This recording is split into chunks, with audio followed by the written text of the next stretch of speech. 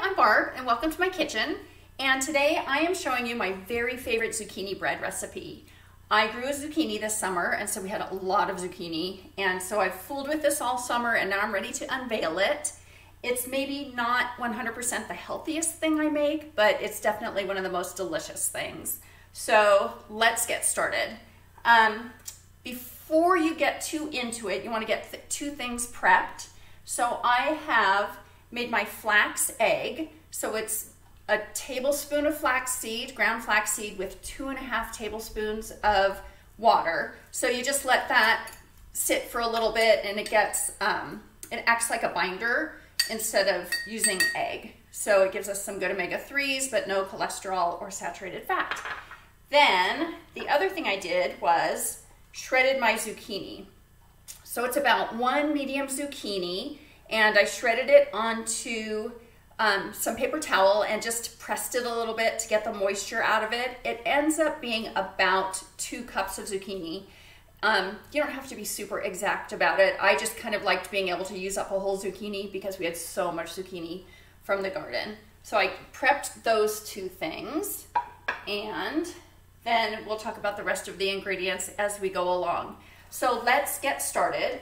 We'll do our wet ingredients first. So I'm going to get my flax egg into the bowl.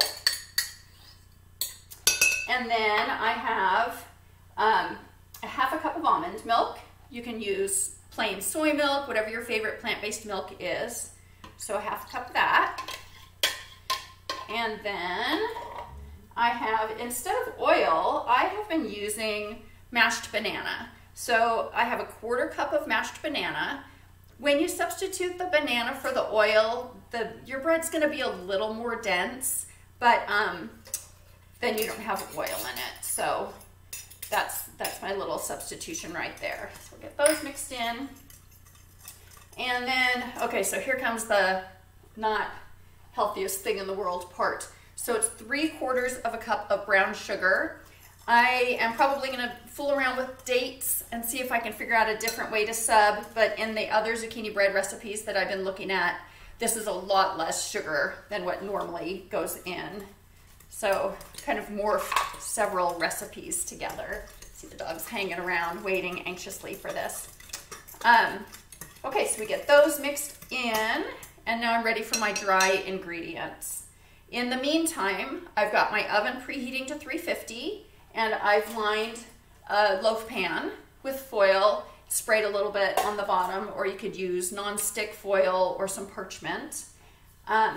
Okay, so I need 2 cups of flour, and I have been experimenting a little bit with the flour. So I have 1 cup of whole wheat. You could use all whole wheat. Again, it's going to make it a little more dense. So I have a cup of whole wheat, and then I used a cup of regular flour. I've also experimented with oat flour, almond flour. So really, you can make this gluten-free. Use whatever flour works best for you. So I've done a little 1/2 and 1/2 right there. And then we have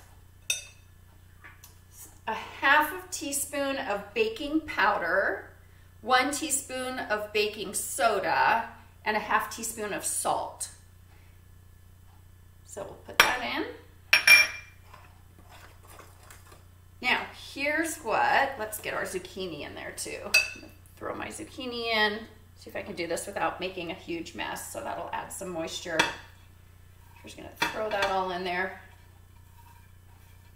It's being a little bit messy, but that's okay. So I get my 2 cups of zucchini in there. Taken care of. All right, now the thing that makes this zucchini bread stand out from other zucchini breads is some spice that I'm gonna add. So I have 2 teaspoons of cinnamon, and then a 1/2 teaspoon of cloves and a 1/2 teaspoon of nutmeg. So we'll put that in. Now it smells really good. Okay, so it's pretty thick. It smells, the cinnamon makes it smell really good. So that's kind of my surprise ingredients for this recipe. Oops, I'm making a big mess too. All right, the last thing we can put in are, if you want to add some chocolate chips, you can find vegan chocolate chips. Add in as many chocolate chips as what you feel like you want to add. Get that mixed around.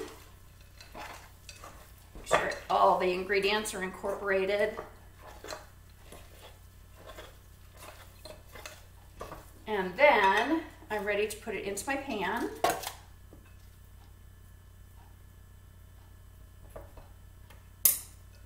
All right. This is going to be good. Sorry, my nose feels like it's running a little bit. The sagebrush is blooming here in Idaho. Gives me, whoops, a little bit of a runny nose. Okay, and then the last thing I'd like to add to the top is some chopped walnuts. So I'm going to put that on the top. And I'm going to put this in the oven for 1 hour and 15 minutes, and we'll see you when it's all done. Here's our finished product, fresh out of the oven. It looks moist and delicious, and I guarantee you it is not going to last very long at our house. So check out my website at eatforhealthllc.com for more delicious recipes, and I'll see you soon.